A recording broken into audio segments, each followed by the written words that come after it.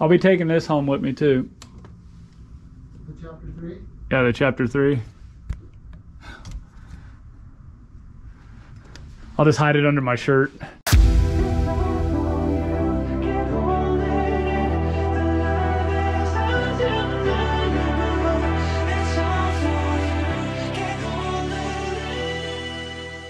Sorry I look really rough today, guys, but in all honesty, if you wanted looks, what are you doing on my channel, right? In this video, I really want to talk about the Brompton Chapter 3.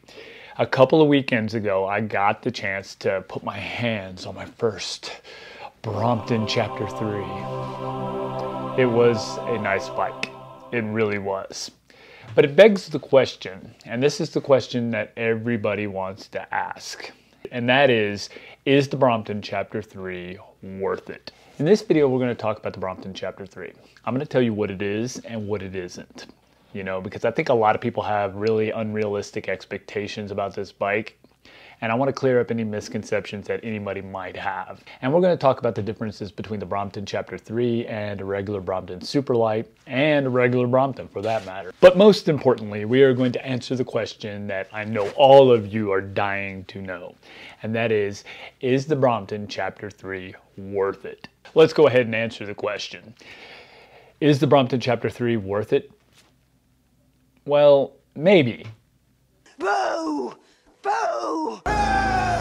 I know what you guys are saying. You want a more solid, definitive answer. You want me to say, yes, the Brompton Chapter 3 is worth every shekel that you spend on it. But it's more complicated than that, guys. It's way more complicated than that. So first we got to talk about, what is a Brompton Chapter 3? What is it? So in order to know what a Brompton Chapter 3 is, we have to look at a regular Brompton. And this is a regular Brompton. And if you don't know what a regular Brompton is, what have you been hiding under a rock all your life? No, but a regular Brompton has option packages. Okay, you can get optional handlebars, you can get optional gearing, you can get optional, color schemes, whatever. You can get options on a regular Brompton. And depending on what options you get, the bike can cost anywhere from $1,200 to $2,000. If you get the electric version, it could get to $3,500. So there are options that you can get for a regular Brompton, right? And that drives the price up. But you are getting something for that money. You are getting options, like if you want a rear rack, if you want fenders, if you want all black edition, if you want 6-speed gearing, if you want the M-style handlebars or the P-style handlebars or the regular S-bars, like I am a big fan of. Depending on which option you get, the price can go up. If you get the electric version, it can go up even further. Now, Brompton does make what they call a super light model. Now, I don't know where they get the term super light from, because I picked up a super light and I picked up a regular Brompton, and they don't weigh that much of a difference to me. I mean, maybe I'm a little bit weaker in this arm than this arm, and they kind of balance themselves out. I don't know. But when I lift them up, they feel not that much different to me. What is a super light? Well, basically a super light has the titanium rear triangle and the titanium front fork. And there might be some other things on it, but mostly it's just that titanium front fork and that titanium rear triangle. Now, how much does that save? Well, it saves about 1 kilogram and maybe a couple pounds, maybe 2 pounds or something like that. Not very much. Now, the first thing everybody says to me is, Brian, that 2 pounds is 2 pounds. It can mean the world of difference, you know? Well, let me tell you something. The reason why the Brompton Superlight is a thing at all is because the Brompton is one of those bikes that you fold up and you take onto a commuter train. You know, they wanted to make it lighter because they know people carry it around. And sometimes you're going through a long train station. Let's say you're going through Grand Central Station and you got to carry the Brompton all the way over to gate 37. And you're like, oh my God, it's just going, oh, I got to carry this thing all the way over there. Well, let me tell you something. The Superlight isn't super light. It's a little bit lighter, but it's not super light. When I'm carrying the Brompton Superlight or I'm carrying the regular Brompton, you know, after a while my arm gets tired and I have to set the bike down for a second and let the thing rest a little bit, right? Well, with the Superlight, I could probably take 6 to 10 steps further than I could if I was just carrying the regular Brompton. See? It's lighter. Oh, yeah. This is the best. I could have carried 2 or 3 of these. Oh. So not that much difference in my opinion. They're both still pretty heavy. You're going to have to rest your arm regardless of which one you're carrying. Now, Chapter 3 is essentially a Brompton Superlight. Here I am talking with Chuck about the differences, and I asked him specifically, what is the difference between a Brompton Chapter 3 and a Superlight, and this is what he said. How much different are these than a regular Superlight? They're not at all. I didn't think there was too much other than paint. Yeah, not that much difference, right?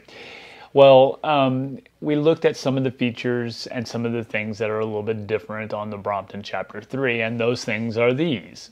Different saddle, as you mentioned. It's got a different clamp, different clamps here. These are actually heavier than the stock plastic ones.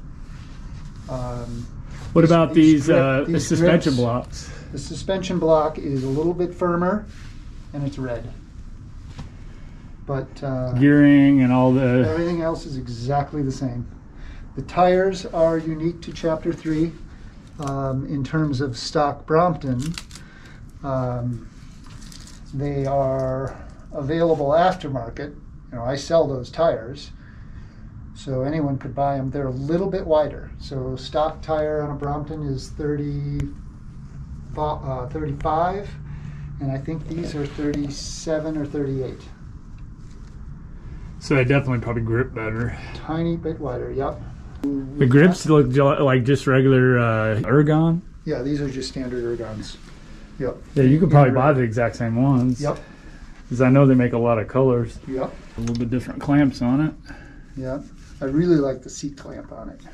It's got a really nice seat clamp. Now, is that just something they're doing with the Chapter 3? Yes. Because I didn't notice any of the newer ones that had that. And they got the titanium front forks and rear triangle. Right. Still pretty heavy. Yeah, I mean it's the same as a stock Brompton Superlight. So that's pretty cool, right? I mean, there are a little bit of differences here and there. I mean, some things that are exclusive, like the seat, that fabric scoop seat, you can buy that exact same seat.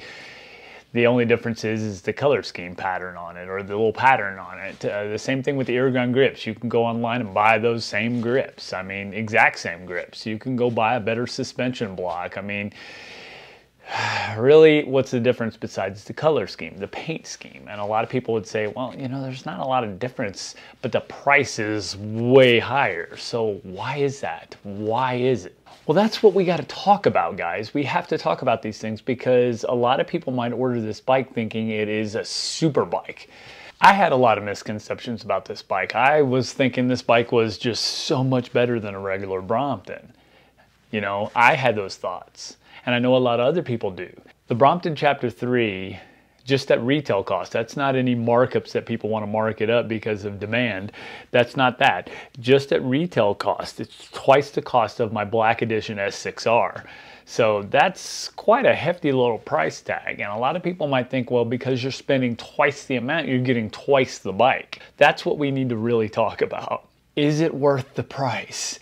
That's why I say a maybe, because it depends on why you want the bike. If you want the bike because you think it is some indestructible piece of machinery that is so fast, I mean, it's light speed fast.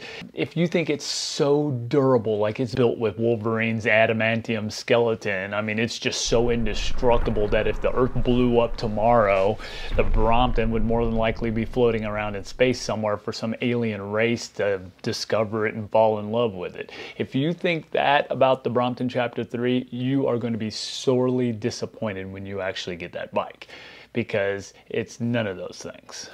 So what is the Chapter 3? Well, it is basically an exclusive Brompton. The exclusive paint scheme, the exclusive serial number. It is basically a bike to show off to your Brompton buddies to get those Brompton brownie points. That's what it is. If you want to be in the Brompton In Club, that's the bike to have. So it is a cool bike. I like it. I would really like to have one. I don't know if I'd spend $4 grand on it, or even more in some cases. I don't know if I'd spend that much money on it, but I'd really like to have one. Who wouldn't want to be a part of the Brompton exclusive club? I would. I'm not cool enough to be, but I would definitely like to be a part of that club. But like I said, very hard bike to get a hold of, even if you do have the green, you know what I mean? So with that being said, guys, I hope that this video kind of explains what the Chapter 3 is and what it isn't, okay? It is just a Brompton, and it is not that much different than a regular Brompton. The baseline Brompton is not that much different because it doesn't even come with rack. It doesn't come with fenders. It's like an E model. It basically is bare bones. It has a few little performance tweaks like tires and suspension block and some nice little exclusive accessories. But for the most part, it's just a basic Brompton with a nice color scheme. If you guys have any comments or questions, leave it down in the comment and questions section. Slap a like on the video if you like it, and we'll talk with you guys on the next one. Bye-bye.